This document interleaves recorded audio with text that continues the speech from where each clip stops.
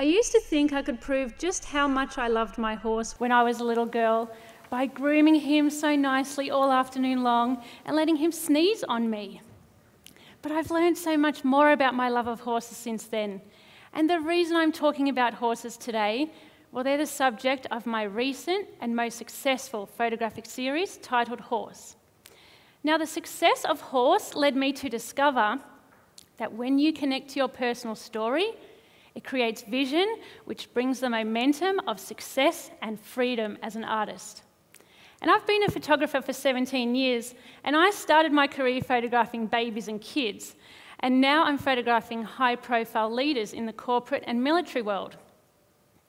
And in the past 5 years, I've been an exhibiting artist, showing my work in galleries around Australia. So now I'm telling stories about horses through my photography. So what made me create a series of photographs about something that seems so damn ordinary, yet tells the story of my love and challenges with horses? Well, it starts with my father.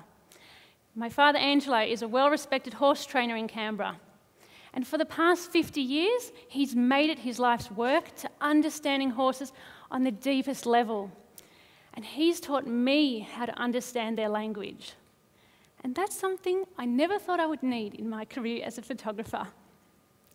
You see, my father's depth of knowledge goes so deep, it's like he knows what they're thinking. And he can tell you what's about to happen in that paddock over there with 5 horses who have 1 bale of hay between them. Which horse is going to be the first to eat and kick and bite the others before it happens in front of your eyes? We always have so many different horses coming and going through our life as my father trains them. But there's only one horse, our family horse Chester, who left a lasting impression on me. I learned to ride on Chester, so he built trust and confidence in me. And he set the standard for me about what a horse should be: respectful, trusting, reliable. Chester was strong and powerful, but had a gentle presence. My dad, he'd describe him, a real class act, just 1 in a million horse. But one day, on our farm in Hoskintown, New South Wales, when I was just 15 years old, I saw Chester lying in the grass in a very scary position. So I screamed out to my dad in a panic, who raced over and could immediately see that Chester, he had a twisted bowel, the worst my dad's ever seen. He did everything he could to try and save him, but it was too late. Chester couldn't be saved that day. And seeing him die, I knew I'd lost my friend. And I remember crying myself to sleep that entire following week. But the truth be told, I haven't always felt confident around horses. In fact, I could be so nervous if I had to lead one of my father's tall and frisky thoroughbreds. And I never understood why some horses made me feel like this. And some horses, I felt completely confident and in control. But the way I see it now, it's all about leadership. And my dad's always taught me to be a leader and not a follower in life. Because horses are a herd animal, they need a leader to keep them safe from predators and survive. And I know I'm still learning to be a leader with those horses that intimidate me. But when I was creating Horse, the series, I had to show my leadership to so many different horses. But when they came into my studio space, it was on my terms. So I was able to show complete confidence and control. So the Horse series all started with an idea. I wanted to photograph individual portraits of unbridled horses inside the telescope building of the Mount Stromlo Observatory, which is now a ruin from the Canberra bushfires. It's this huge round concrete room that has doorways with no doors and huge windows without glass and no rooftop, just open to the beautiful sky. I wasn't interested in photographing horses in pretty landscapes. I wanted to bring them into my world, and these portraits had to represent horses the way I see them and the way I saw our beloved horse Chester. Strong, powerful, and showing presence. But was I mad to invite a horse to the top of this mountain and turn this telescope building into a photographic studio with flashing lights and expect a horse to stand completely still for its portrait? Of course I was freaking mad. But something inside me knew that it might be worth it. So I was so excited to tell my mentor. He was a photographer I look up to as a working artist. He also exhibits his work. And I shared my exciting new idea with him, but he said to me, "Grace, I know how much you love horses, but for the sake of your career, don't do it. Think of something else, something more original." I couldn't believe this idea I was so excited about wasn't going to come to life. He basically kicked my imagination to the curb. But you know, as time went on, and I was seeing other photographers doing work that they were personally connected to and having success with, it gave me the push I needed to start this work with horses. Because deep down, I knew that if anyone, and I mean anyone in this world, could do this work with horses, it had to be me. I had the knowledge and the passion for horses. I've loved them my whole life, for God's sake. And I had the skills in photography. So it was time for me to make my art a reflection of my world and be my own creative leader. So I needed my dad's help to see if this idea was even possible. And I explained the idea to him, and he said, "You want to do what with the horse?" "Gee, there's no doubt about you, Gracie." He always says that when I give him such crazy ideas. And I said, "Trust me, Dad, it's going to look amazing. But all I need you to do for me is get up at 6 o'clock in the morning so you can wash Peppy from head to tail, sparkling clean, put him on the truck, drive him all the way up that long, narrow, windy mountain to the top of Mount Stromlo where I'll meet you, and that's where we're going to do the shoot." And the first test shot with Peppy turned out exactly as I envisioned in my mind. I love how the tones in the horse are mirrored in the tones in the building just so perfectly. And look how he's showing his presence to me, so strong and powerful. Oh, I was so excited with this image. I just couldn't wait to do more and get this new series of portraits underway. But I needed more horses. I didn't want to photograph the ones my dad had. But what if other people weren't willing to bring their horse to the top of that mountain for me? And then what if their horses didn't behave as well as my father's do? And then how was I going to find the right people to help me on this shoot with the lighting equipment and stuff that weren't scared of horses? Man, this is a logistical nightmare. But my vision is so strong, I have to find a way to do it. And with Canberra having the most horses per capita of any Australian capital city, it was the perfect place for me to search. So I started a Facebook campaign to find the specific colours and breeds of horses I wanted. But some horses came on the shoot, well, they weren't like they appeared on their application photos. Oh my God.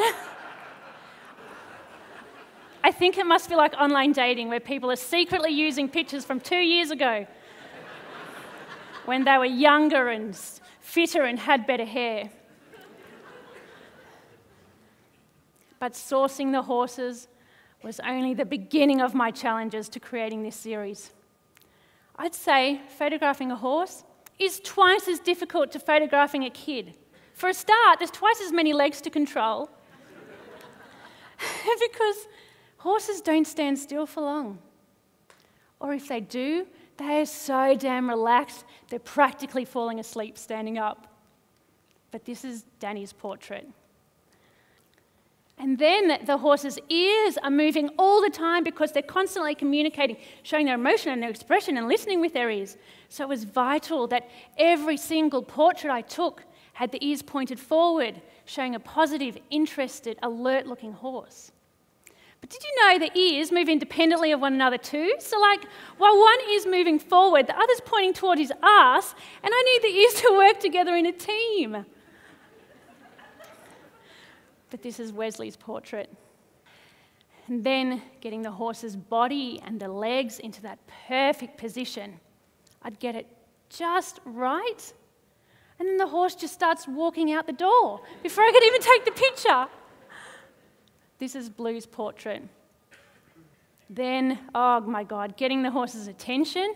Well, for a kid, a squeaky toy works just fine, but for a horse, man, we tried everything, from rustling the carrot bags to jumping up and down like lunatics, to playing horse sounds, to even scuffing our thongs along the ground. It got stupid.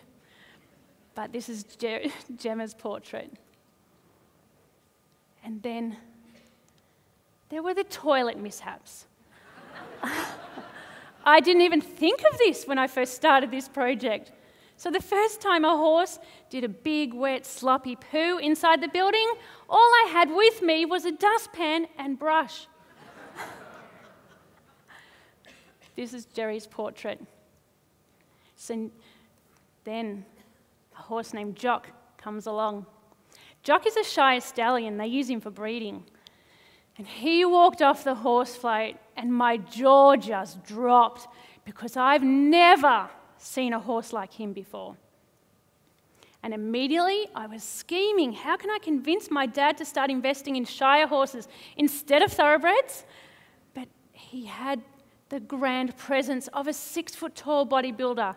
With his chunky chest and shoulders, he stands 18 hands high, which is huge, even for a tall person like me. Oh, you all know I'm not tall, is that right? With his gorgeous golden belly on this shiny dark coat and a long, thick, glamorous tail that's almost to the ground, he's posing for me like a true supermodel, looking me straight in the eyes. The perfect moment. Well, until I look a little closer and it appears Jock was way too excited to have his picture taken that time.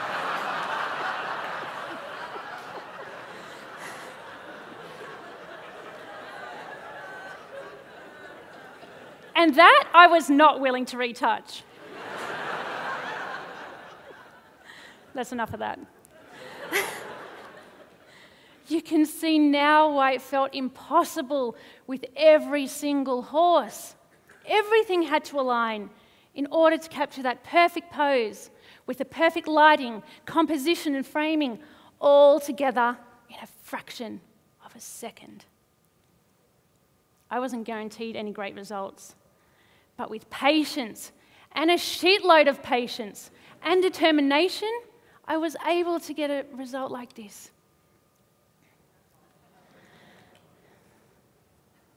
Now my vision was ready to come to life after 12 months in the making. But this is when I really started doubting myself and my work. As I'm sure, other creatives out there, you can relate to that. Where you jump on this emotional roller coaster. One minute you feel like your work's not good enough. The next minute you feel like you need to start all over again. And the next minute you just love what you see and you think you're a genius. But I needn't have got so caught up in all that drama because the result of sharing horse was so much better than I ever could have imagined. And now the opportunities that are coming my way since the launch in 2016, not only to share the making of this work, but in creating more work like this in the future. I've sold more work in this one exhibition than I have in my entire photographic career. Horse was accepted into the biggest Australian International Photography Festival in Sydney this year.